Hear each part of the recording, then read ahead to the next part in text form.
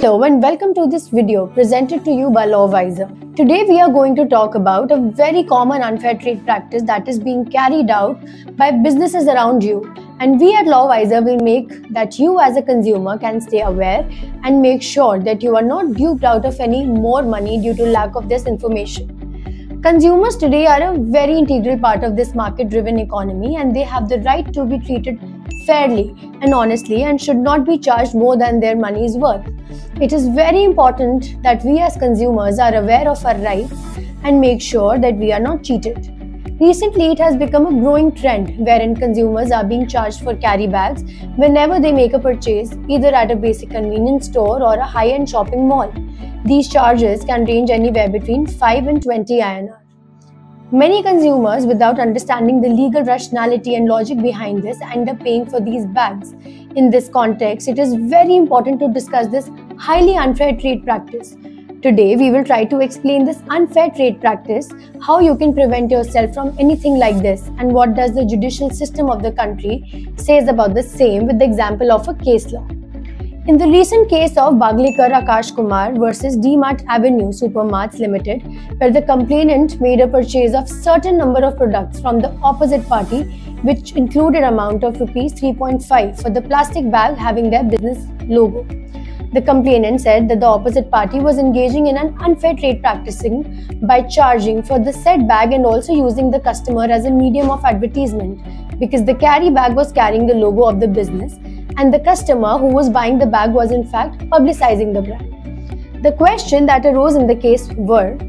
whether the additional charge of the bag did amount to unfair trade practice, whether the complainant is entitled to claim or compensation made by him. The Commission observed that with the intention of discouraging the consumers from using plastic bags as they are non-biodegradable and a threat to the environment, the Plastic Waste Management and Handling Rules 2011 were issued, and Rule 15 of the said rules stipulate inter alia that no carry bag shall be made available free of cost by retailers to consumers, which was later omitted by notification dates 27 March 2018, and hence the opposite party cannot take shelter under it. Quorum expressed that charging the customers for carry bags has now become a commercial exercise, and in a way, the retailers are abusing the government rule and illegally charging the customers for plastic carry bags.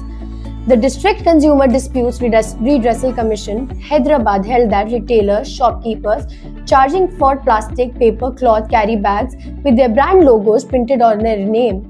which the consumers have to shell out extra amount for their pocket, is not only unfair trade practice but also undue profiteering at the expense of the common man. Further, as per the Plastic Waste Management Amendment Rules 2018, the current legal position with regard to the Rules 15 is that the explicit pricing of carry bags has been omitted, and hence the forum allowed the complainant and gave the following directions to OP to stop charging for the carry bags and provide free carry bags to all customers forthwith who purchase articles from its shops,